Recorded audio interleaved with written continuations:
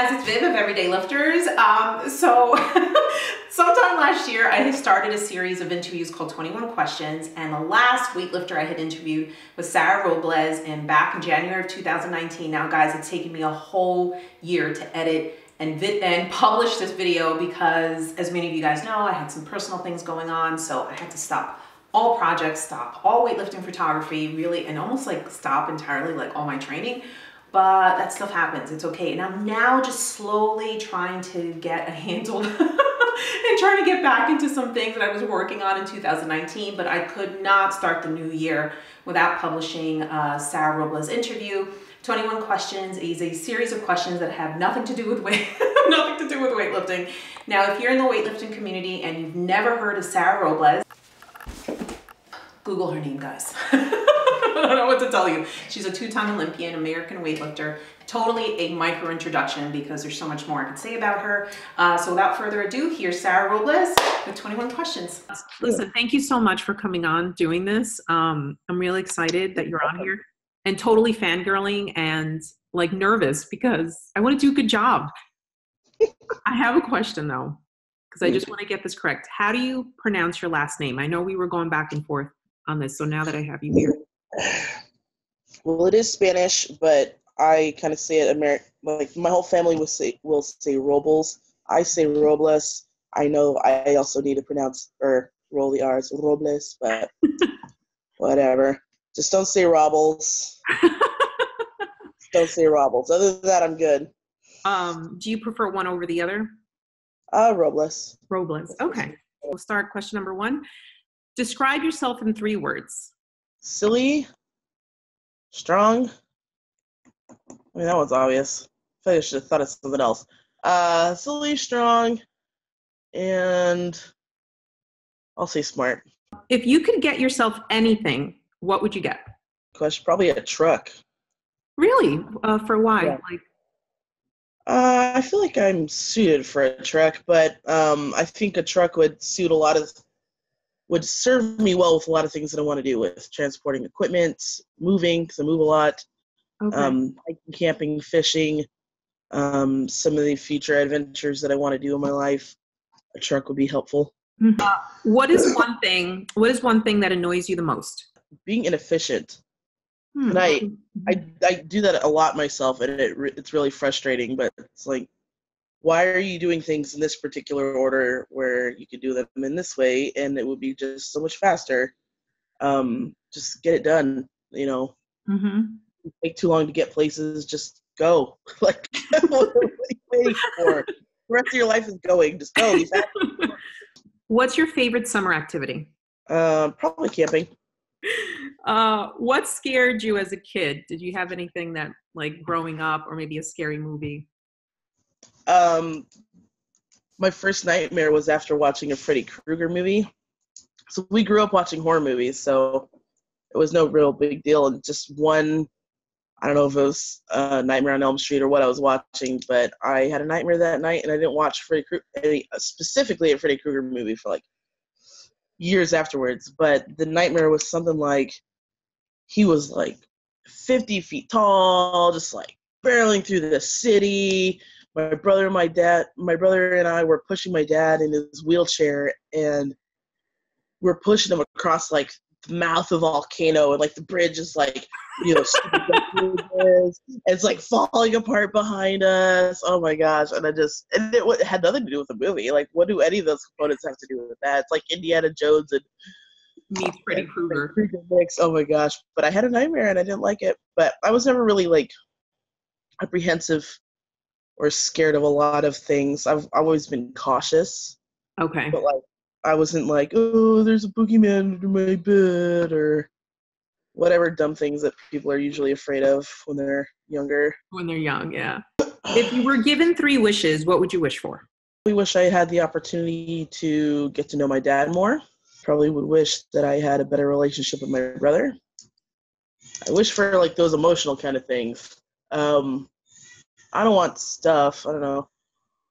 I guess I wish that I can make a good impact on people in a way that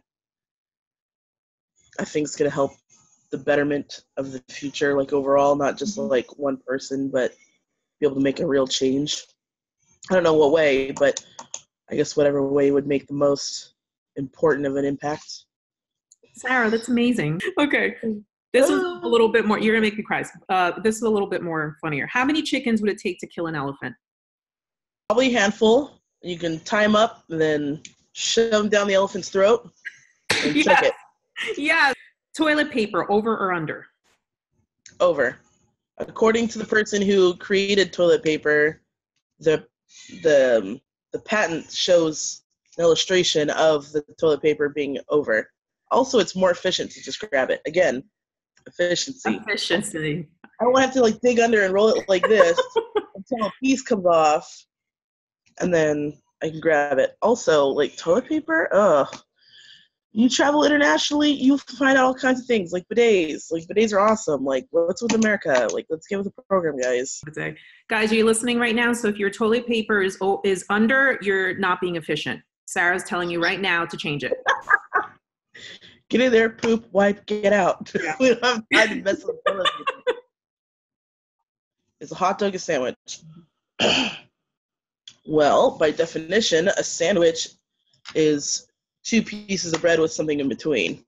So if a hot dog is shoved in between, or a hot dog wiener is shoved between 2 pieces of bread, then yes. But if it's in a bun, no, because the bun is not 2 separate pieces of bread.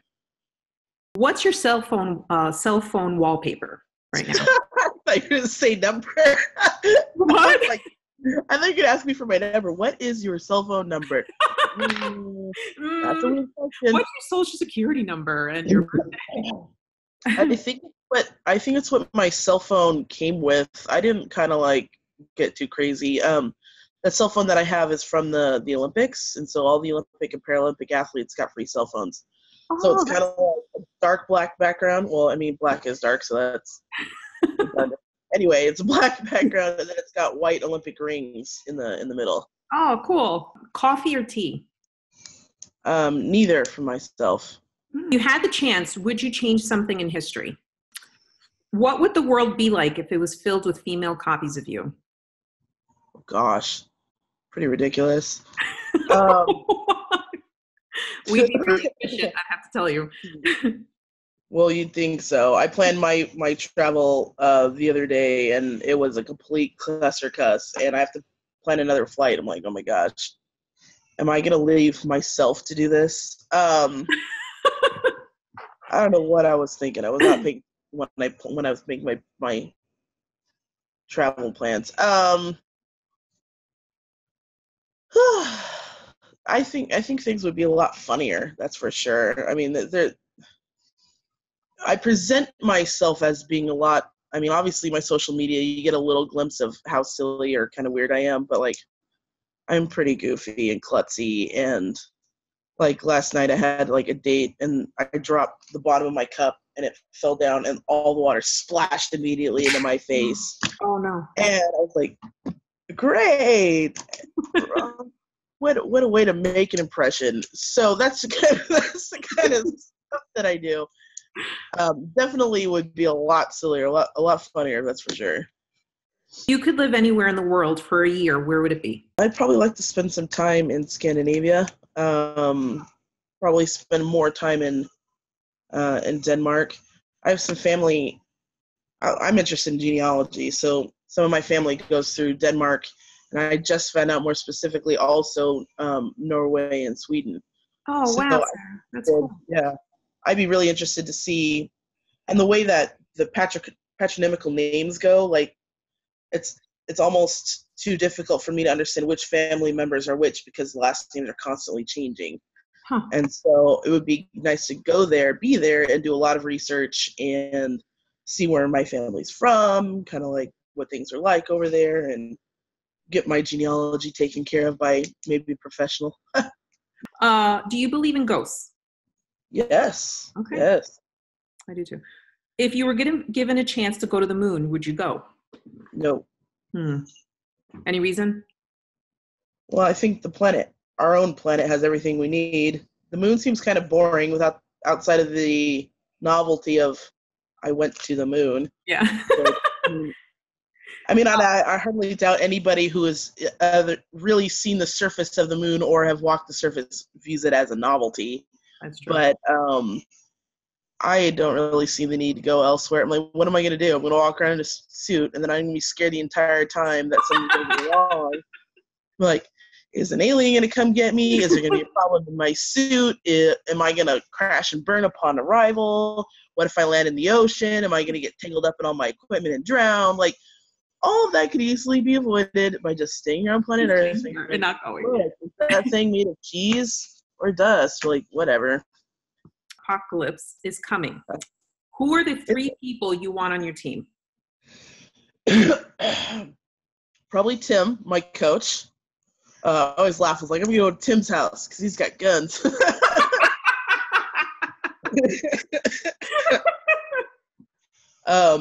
Yeah, so probably somebody who's skilled in weaponry. So someone like my uncle who was like a Vietnam sniper or something like that. And then probably, this is funny, but I used to say, I don't know, people probably don't know him anymore unless you're like my age or kind of older, but Colin Ito, he was a teammate of mine, and he's a weightlifter from Bonsall, California. Anyway, he watches all these like horror movies and zombie movies, stuff like that. I'm like, that guy would be an expert because he's seen so many movies. Like, he knows every possible scenario that can happen. So I would like have Colin, and then like maybe my Uncle Jim or Tim, and a third person, I don't know, maybe like Bear Grylls or something, like somebody who really knows survival crap. What if you had to choose between a wonderful romantic relationship that would end only after a year, would you have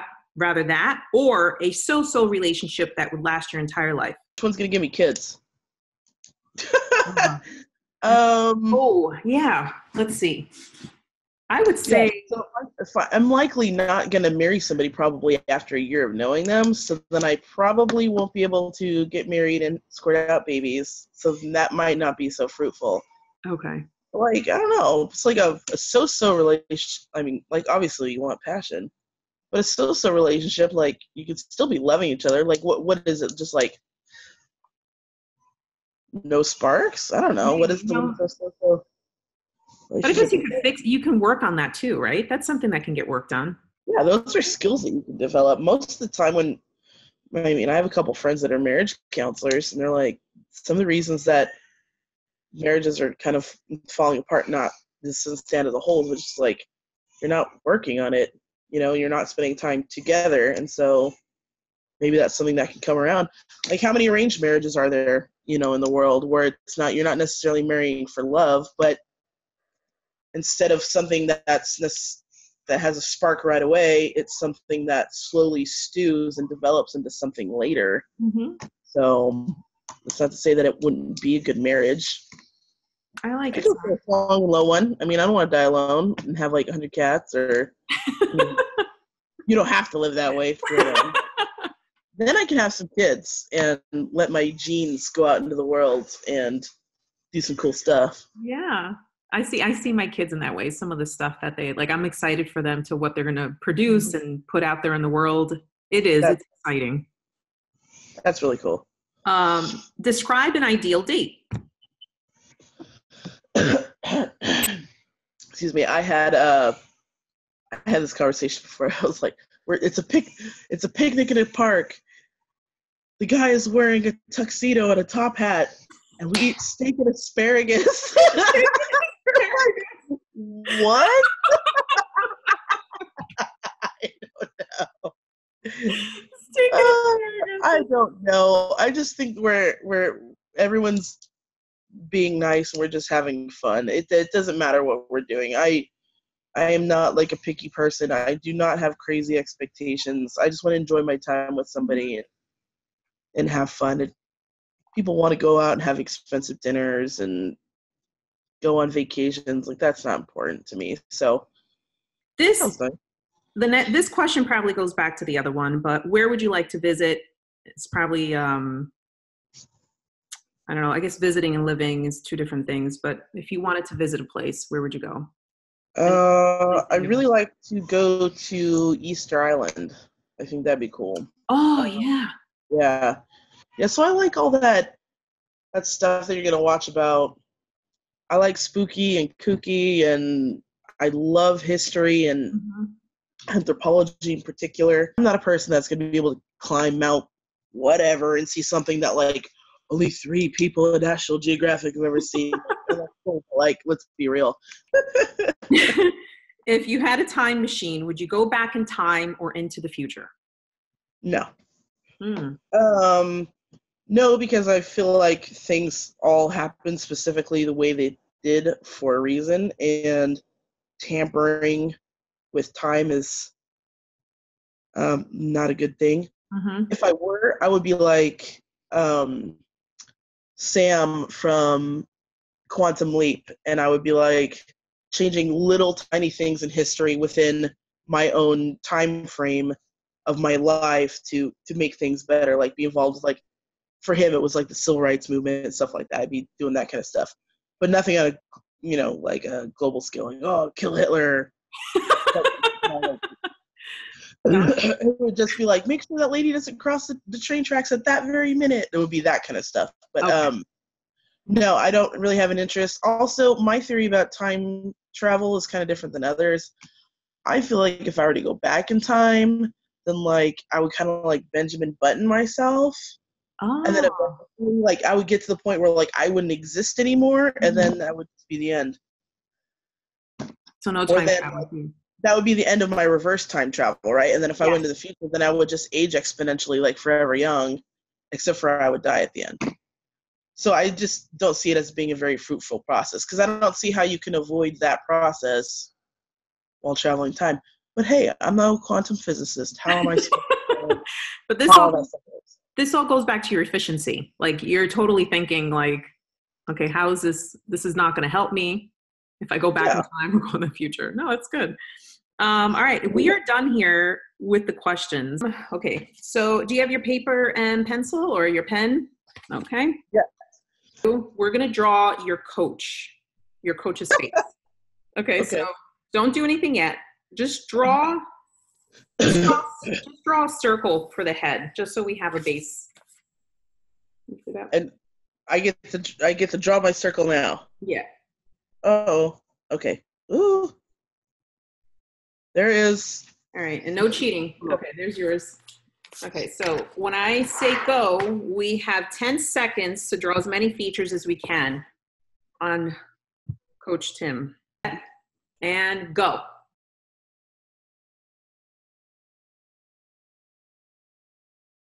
Okay, time's up. Hey, I didn't do so bad. He's kind of an egghead, though. Okay. Oh, that's pretty good. That's like a little like Van Gogh meets some Picasso. That's pretty good, Sarah. I try to do like his eyes are kind of squinty, and then he says that his nose is like the barrel of like a shotgun, and then he's got a mustache, and then he's got like a scar right here. So like that's what this line is. Those are Guys, his lips. do you see this? So if you've been watching all the episodes up until this point, the weightlifters have been killing it with this. I apparently suck. Like I'm really bad at this because You suck at knowing what my coach looks like by heart. What the heck? You ready, guys? Yeah. How cute! Oh my gosh! It looks like a little kid drawing that you put on your fridge. I'm gonna hang it up with pride. You should have said that to Tim. He would crack up. Oh my gosh, Sarah, thank you so much for coming on. This was a blast. I had so much fun talking with you. So what's 2019? What's in store for you? What's going on? Excuse me, shake this cough. Yeah. 2019, I'd like to break the American/Pan Am record in the snatch.